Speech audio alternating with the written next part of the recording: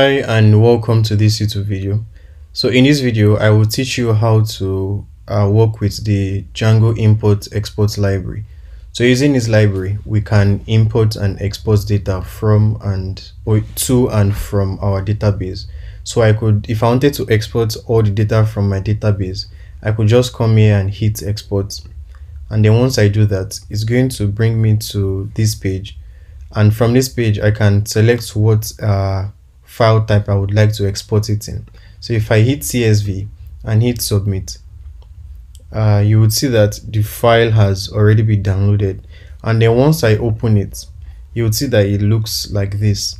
So I was successfully able to export the data from my database. So I'm going to teach you how to do this. So the first thing that we need to do is install the Django import-export library. So just run the command pip install Django import-export. Now make sure that you are in your virtual environment. And so after doing that, we now need to add this library to our installed apps in our project. So just type in import_export as one of the items in the list of the installed apps. So once you've done that, save it and close the file. The next thing that we need to do is we need to take note of whatever model that we want to create. That is, whatever model that we want to be able to import and export from and to. So right now I would like to import and export from the movie model. So the next thing I need to do is take note that, okay, is this model that I would like to import and export to. Then the next thing I need to do is go to the admin.py file inside the app folder. Then the next step is to import this library from import_export.admin import model admin. Now after importing that, we also need to import the model that we need. So I just made a relative import from .import models. Then the next thing that you need to do is create a class. You can name the class whatever you want, but this class is going to be inheriting from this library that we imported at the top, import-export model admin, and it's also going to be importing from admin.model_admin. So take note that it's importing from inheriting from import-export model admin and admin.model_admin. Now after doing that, you can just put ... right after creating a class.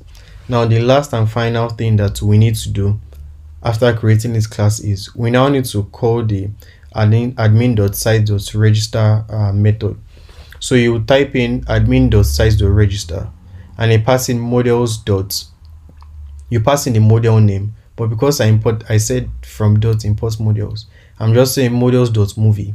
That is, the movie is this model that I had created earlier.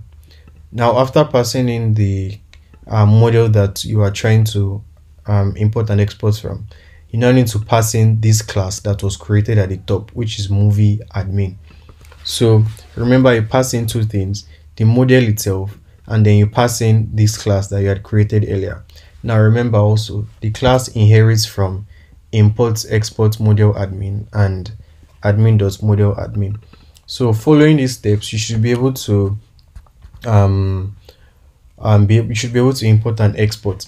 Now just save your file, come back to your admin dashboard and refresh the page, and then you should see these two buttons appear, import and export. Now the beauty about this is that you can also import files that you had